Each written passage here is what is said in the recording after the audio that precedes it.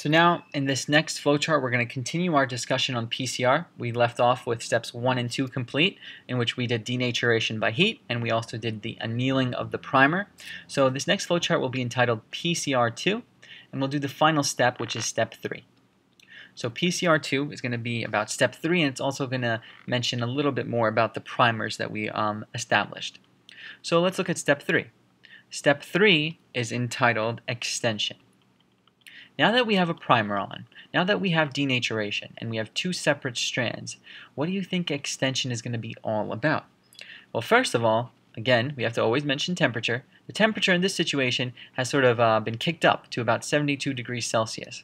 This is interesting because this is going to be important for an enzyme. An enzyme that's used in an extension is really good. Remember, enzymes like very specific things. They're very picky. It's very good at hot temperatures of 72 degrees Celsius. That enzyme, and you should already know why we put the primers, it's because we need to utilize polymerase chain reaction. But we're not going to use any old polymerase. We're going to use a very special polymerase known as TAQ, T-A-Q polymerase. This is a new enzyme to you guys, and I'll explain what it is right now. TAQ polymerase to, and you guessed it, extend. Thus the name extension for step 3, to extend, and that simply means to further replicate DNA. PCR is all about amplifying DNA, amplifying a known gene. We're going to use TAQ polymerase and its ability to polymerize DNA and extend DNA very much so. So, what's the story with this guy? Who the heck is TAQ? TAQ is more commonly or less commonly referred to as Thermus aquatux. I want to spell his name right or her name right. Aquatux. Okay?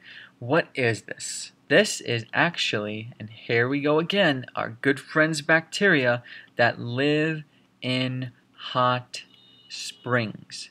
Thus the name Thermus aquatux. Hot springs, water, thermos meaning hot, let's say. So these guys live in hot water. They are archaic bacteria. They are very, very old bacteria. But they are, interestingly, and I really can't believe, I just wonder how we figured this out. They're actually very stable at very high temperatures. Let's check the temperature.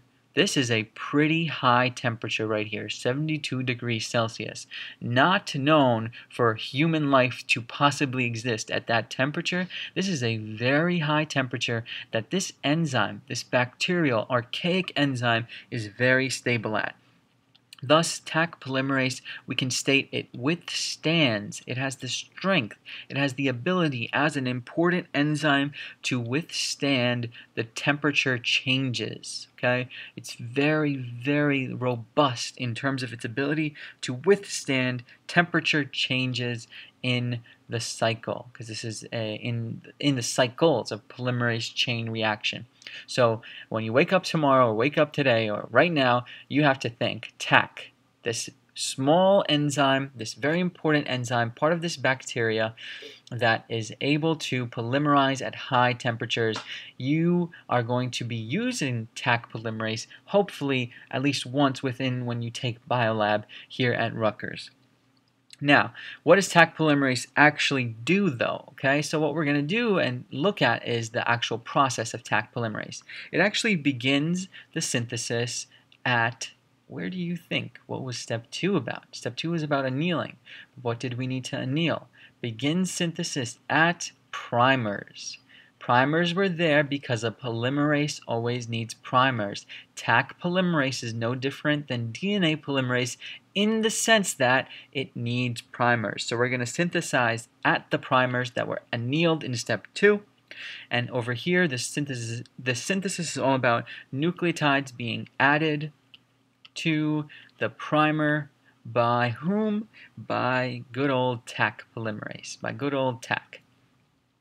And of course, TAQ, just like every polymerase, follows the cardinal rule that he has to or she has to synthesize in the 5' to 3' direction. Again, prior knowledge being utilized here. This is going to create for us a new double-stranded DNA molecule, and thus we're going to have a molecule that is identical. Again, this is all about copying DNA, identical to our target region that we wanted, that we desired, so target region.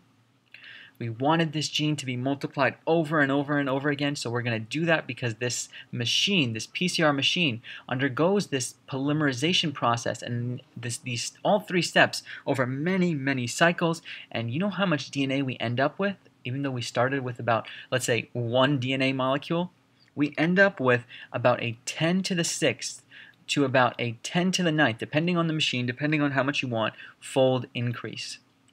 So we end up with so much more DNA than we possibly started with because of PCR, polymerase chain reaction. Please, please watch the YouTube playlist and look at your textbook images at this process. It's a very, very powerful process that is used every single day in almost every single biolab around the world. And we're going to conclude our PCR discussion by just briefly mentioning PCR primers and sort of elaborating on their role in this process. PCR primers are going to be important because we can actually utilize PCR primers for an important process that's going to allow us to clone much more efficiently than our bacterial cloning process. In the sense that PCR primers themselves sometimes actually include restriction sites. Okay, remember restriction sites? They include restriction site at each end of, let's say, the DNA. So they include, I don't know what that's doing there, include restriction site at each end of DNA. Well, what does that mean? Basically, what that entitles is that the fragment, okay, the fragment that actually matches our restriction site, let's say, is going to be somewhere in a cloning vector. We remember what a cloning vector is. Remember, that was just our bacterial plasmid, right? So we'll write that down as bacterial plasmid. So the fragment that matches, I wrote that really poorly here, that matches the restriction site is actually, let's say, within the cloning vector. And what we're going to do is, with these PCR primer nonsense, is we're going to take the fragment that we want, okay, and we're going to combine it with the vector that we made, and this is going to both be cut with the same restriction enzyme one more time. This is going to cause these two things to hybridize, meaning mix together, and then we're going to ligate them, glue them together with what enzyme? With ligase. So this is yet again another way to clone a desired gene. And end-all be-all is that we have plasmids from these, let's say, associations that we've created. Let's say plasmids from these bacterial clones that we have made can be sequenced, and this is a great way for us to officially be able to select very much error-free clones. Okay?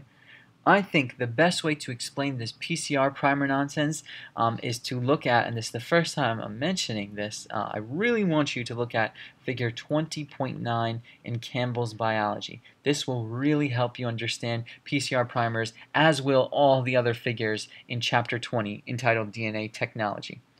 And that's it for PCR. And we'll conclude our lecture on DNA technology in the next video by looking at some applications of DNA technology in the real world.